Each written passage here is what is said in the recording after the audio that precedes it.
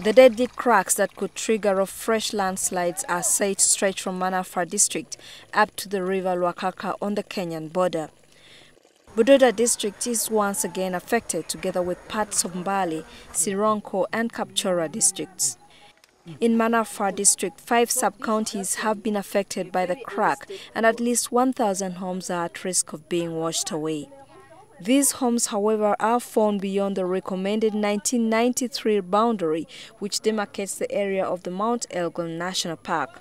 Most have developed huge cracks as well. The problem where we are is a national park. And we are in 2009, we had removed people from here. Above the cliff, there are a lot of people. They have cleared the forest on top of the cliff.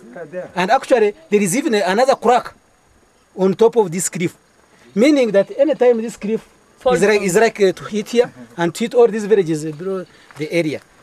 Rock particles have also started falling off as the rains continue eroding the already weakened slopes of the mountain.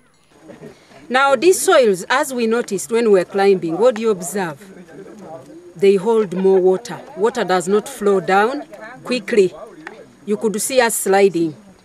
So because of that, when it rains, we have more water running down than it going down into the soil.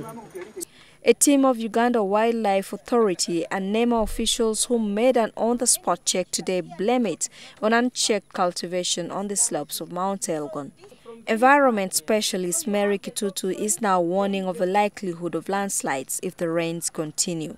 Now the environment bodies want the inhabitants here relocated as soon as possible. In March last year, these same regions suffered a deadly mudslide that left hundreds dead and thousands more displaced.